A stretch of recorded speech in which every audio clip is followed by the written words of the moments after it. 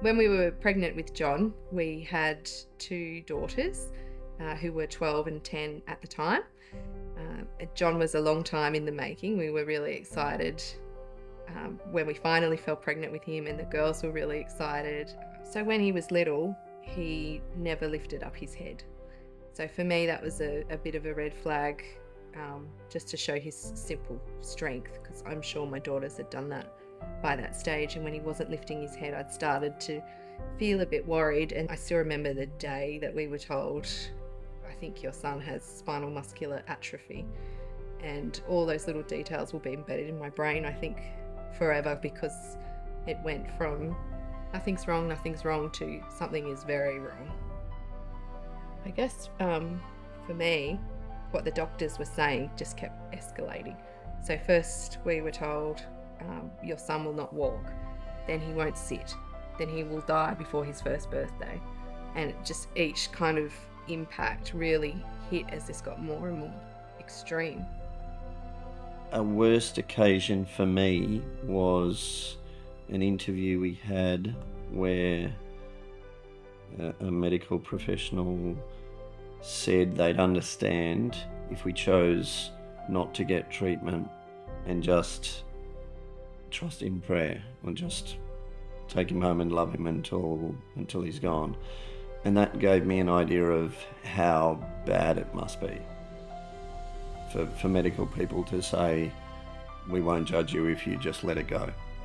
And that's when I knew, okay, that's how bad it is. Yeah. Soon after diagnosis, we heard on the grapevine about gene therapy and other families in Australia who were hoping to get that for their child. When you look it up, you could see in America they had amazing results for children who beforehand wouldn't have been able to do a whole lot, and now some of them were even walking.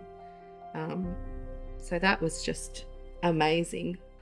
For us, I still remember the phone call that we got saying it was going to happen, and I just sat on the kitchen floor and cried, because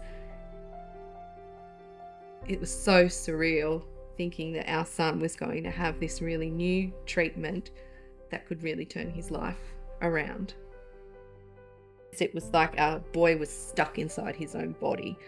He wanted to do things you could see with his eyes. He's so expressive, but he was just trapped inside this almost paralyzed kind of body. And having the gene therapy has given him that chance to actually start to move and explore the world and do those things that, he was so wanting to do. So in John's case, it possibly hasn't been as efficacious because he'd already had some atrophy before he got the treatment, where gene therapy, it doesn't cure atrophy that's already happened, but it halts it. So it is very exciting for cases where kids can be screened earlier on and picked up and have that gene therapy at birth or very soon after birth. I feel like our story is just one in the road, and we've come at a particular point where what John's been through and how he's responded to gene therapy is really an important piece of where the research is going and what needs to be done next to keep making it better for future children. It felt really valuable to talk to the scientists and see what was happening behind the scenes. I found it heartening. These are all science types, numbers, doing stuff in labs, but they were really happy to meet John. They were really invested in him as a person and the positive influence that this treatment is having at a personal level. I think growing up, having done Genes for Genes at school and knowing the name, being one of the statistics is something you never think will happen to you or even to someone you know. And having started this journey, the number of people who we have met along the way and seen actually this stuff really makes a difference. There's lots of us out there and you just never know who's going to be affected.